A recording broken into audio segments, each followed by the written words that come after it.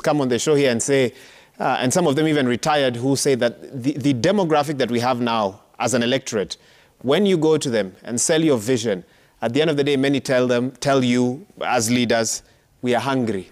Mheshimiwa, utatuachia nini leo? How do you then deal with that from the world that you've come from? Well, it is a reality. I agree with you. And that is why when you see a lot of crowds at rallies, everybody comes to rallies for different reasons. Some actually just want to come and hear what this person has to say. Mm-hmm. But ultimately, what really matters is your own personal conviction and your own commitment to explain to yourself, why are you getting into this? And if you think about it, there are people who are getting into this because they are unemployed, literally.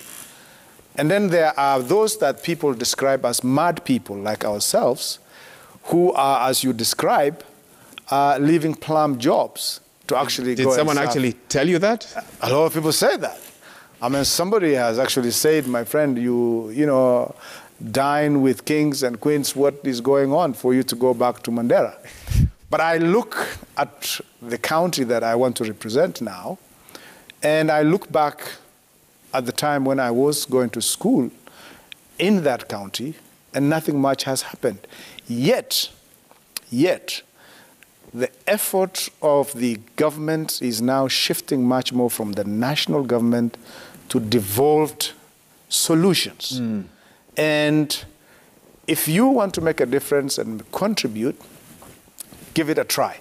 And so we are not mad people. We just want to see how we can make a difference. But ultimately, the choice is for the people who need some of those services. And I really think some of the things you've mentioned about people who are given money to, you know, it's about handouts. Select that. Mm-hmm.